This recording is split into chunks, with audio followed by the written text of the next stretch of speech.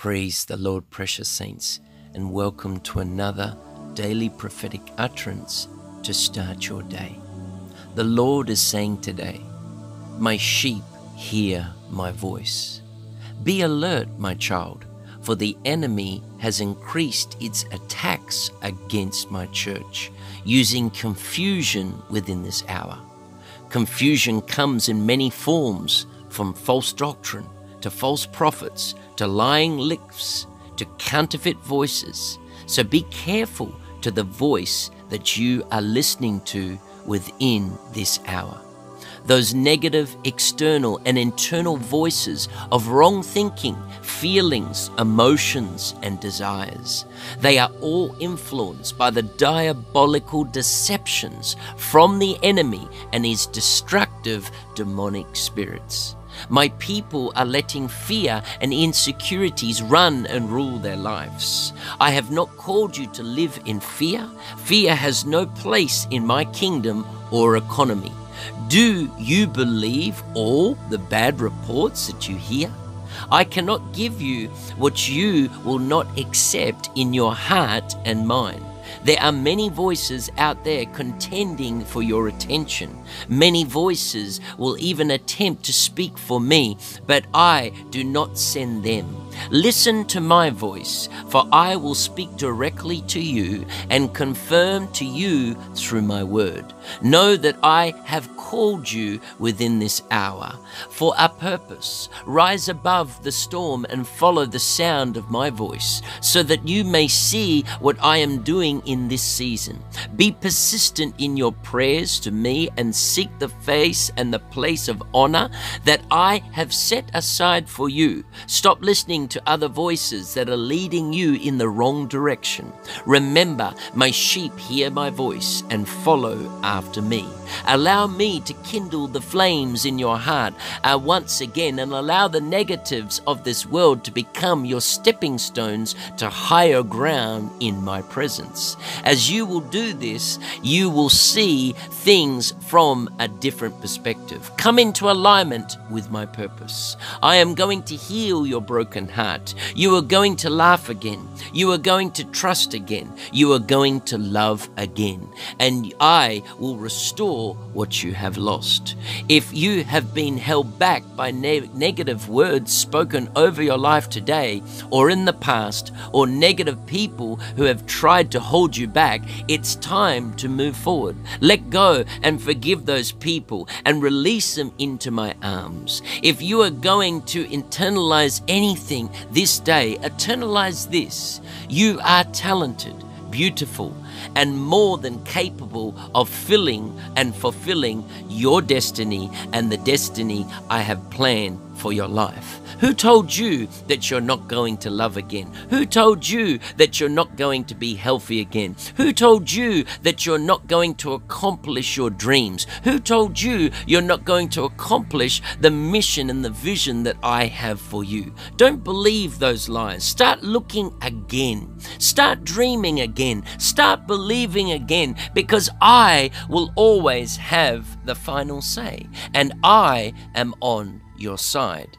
If you want change, start by aligning with my will and my voice. Be a flexible pawn in my game of chess, and I will position you in the most key strategic places where you will be used by me to bring about the change that my people have prayed for. Stop running after fear and run towards my love and grace. Rise above the storms and take every opportunity that I am giving you. It's never too late to repent and turn back to the right path, as I will never turn away a humble and a contrite heart.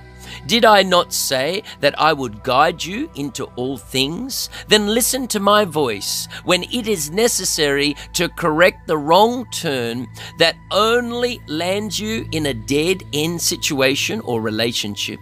You will hear my voice saying, recalculate your position, because there is diversion from what I originally had in mind for your life. This is now and how I will keep you from being condemned to a plan B outcome. Repentance is going and doing a 180-degree turn from that wrong direction that you have been heading.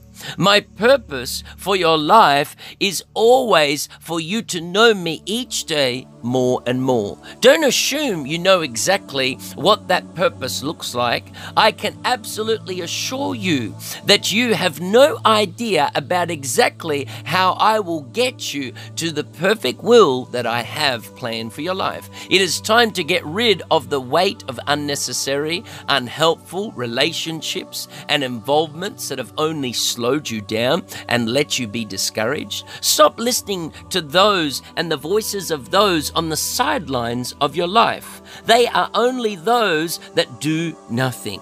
Those who only wisdom is that there is nothing to do. I have a plan and it is unfolding whether you see it or perceive it, and I am bringing you to my secret place where I will reveal that plan to you every single day. Stop listening to the wrong voices and take the limits off your life. You are destined for greatness. Are you ready? Are you ready to hear my voice? For my sheep hear my voice, and they will follow after me. Shalom, shalom. Hallelujah. There are three ways to distinguish God's voice, Satan's voice. We must know, because within this hour there's a heavy attack upon the saints.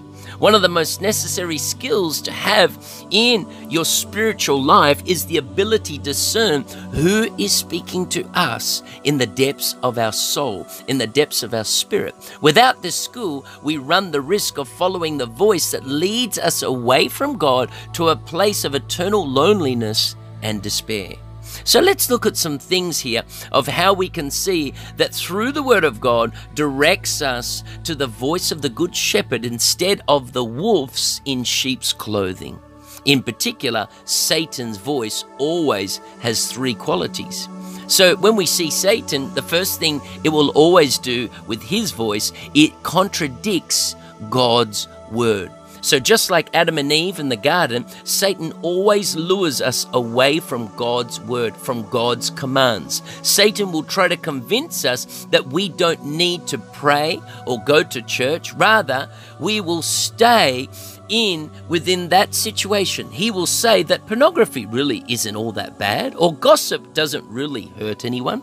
Let's look at what the Bible says. In Genesis 3:4-5, he promised these things. He said to Eve, he said, "You surely will not die." The serpent said to the woman, "For God knows that when you eat of it, your eyes will be open and you will be like God, knowing good and evil." See, this is an effective technique that the devil has mastered very well and has had thousands of years to practice. Think about the consequences for mankind when the devil twisted God's word in the Garden of Eden, and remember how Satan tried to tempt Jesus in the beginning of his ministry. He twisted the word of God just a little bit, making it seem that he was saying the exact opposite of the actual meaning. He uses just a smattering of truth to make what he says seem legit. What deception! So what do we always do? We always study Scripture in light of Scripture. We always study the Old Testament in light of the New Testament. We study the Gospels in the light of the epistles of Paul, beginning in Romans. So what we can do is have the theological and doctrinal understanding of the life of Christ, why he came, and what he is all about. Hallelujah. It is always wise whenever you want to study a verse in context of the chapter and in context of the book that you're reading from. That is why we need to form our conscience well also within God's word and his commandments, and not just stop at thou shalt not murder, but there is much more to that commandment than killing another person, because Jesus also said that even if you hate your brother or hate another another person, it becomes the spirit of murder. What else does this devil do?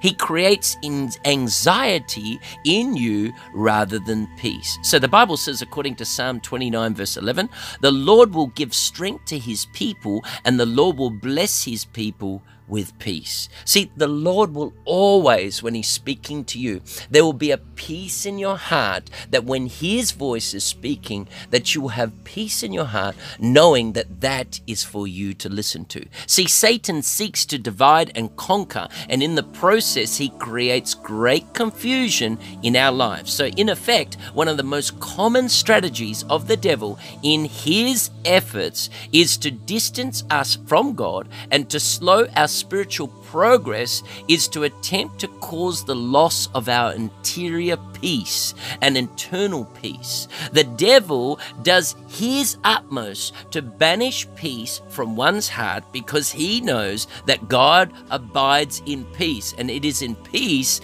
that he accomplishes great things. So the key here is to always test the voice and decision to see if it creates peace or anxiety in our hearts. This is a vital part of discerning God's will every day, especially when it comes to discerning God's will for our lives. God is a God of peace. So you always have to discern, is that giving me peace? Or is that bringing conviction? Then that's another thing. But if it brings peace, knowing that that conviction is from the Holy Spirit, then you must adhere to that voice. Another thing the devil does is he always accuses us and brings us down. So another key aspect of God's voice is that he always seeks to affirm us and tells us about our beauty as children of God. See, the devil will always try to convince us that we are terrible, horrible, awful human beings. But he will do his worst to tell us that we are worthless, sinful, wretched men and women, and we are not even worthy to come to God. So after we have committed a sin, Satan will always tell us that God does not love us, and that we are not worthy enough to go to him for repentance, and that he will never forgive us. Because remember, Satan is the accuser. So the Bible says in Revelation 12 verse 9, it says, "And the great dragon was cast out, that serpent of old, called the devil and Satan, which deceiveth the whole world. And he was cast out into the earth, and his angels were cast out with him. And I heard a loud voice saying in heaven, Now is come salvation and strength, and the kingdom of our God, and the power of his Christ. For the accuser of our brethren is cast down, which accused them before our God day and night. And they overcome him by the blood of the Lamb and the word of their testimony, and they love not their own lives until their death." Hallelujah. So the devil hates when we repent with all of his might, and he will do what he can to tell us how miserable we are, and that we could never receive God's mercy. So on the other hand, God will always tell us how beautiful we are in the eyes of him, and how we must never be afraid to come to him, and he is always willing to forgive and show mercy. He is the father of the prodigal son, always ready to embrace us after we have fallen and even left him at times. God desires to hold a banquet for us, to kill even the fattened calf. God is our advocate. The spiritual battle for our soul is not easy, but by taking up these principles, we will be better able to follow God's voice instead of who seeks to kill, steal, and destroy. That's right, the enemy of our souls.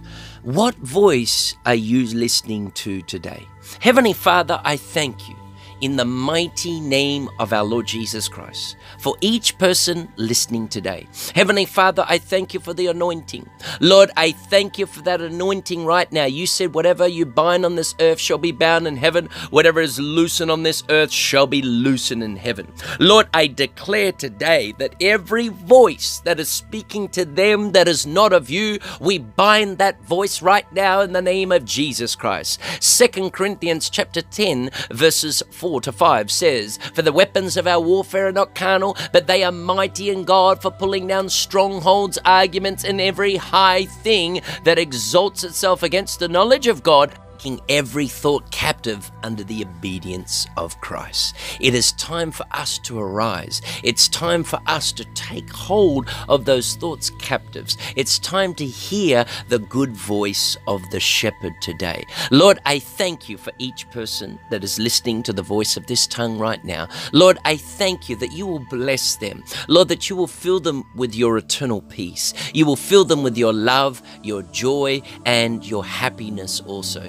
Guide and lead them also into all truth, that they may hear your voice. Lord, that they'll be able to hear the enemy's voice. They'll be able to hear the tricks that he is playing, the insecurities, the fears, all the different things that he's doing to take them away. Lord, wherever they've felt shame, wherever they've felt that they could not even come into God's presence, Lord, we thank you that you've exposed that to be a lie today, because you're a merciful God and you're a God of second chances. If that's you today, I encourage you to come before the Lord and seek him in meekness, seek him in humbleness, because he will never turn away a seeking heart who comes to him with a contrite and a broken heart. He is opening his arms. He is available for you to come. Speak to him today. He will cover you. He will forgive you of any sin that you've committed. Ask him to forgive you today.